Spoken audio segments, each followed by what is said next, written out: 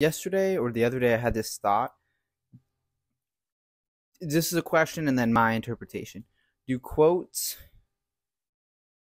matter more by who says them? In a way, let's say like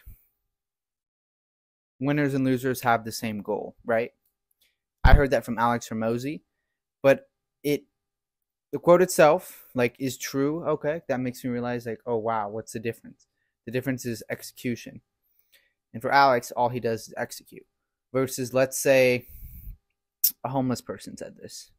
You could think of based off where they are now, what evidence they have to prove that or support that. So, for a homeless person, you could think they've probably had a tougher time in life.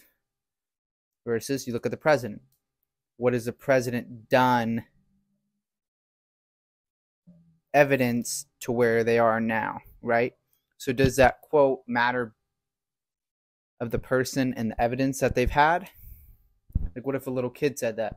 Like, yeah, the difference, or not the difference. Winners and losers have the same goal. You'd be like, whoa, that's a really good quote.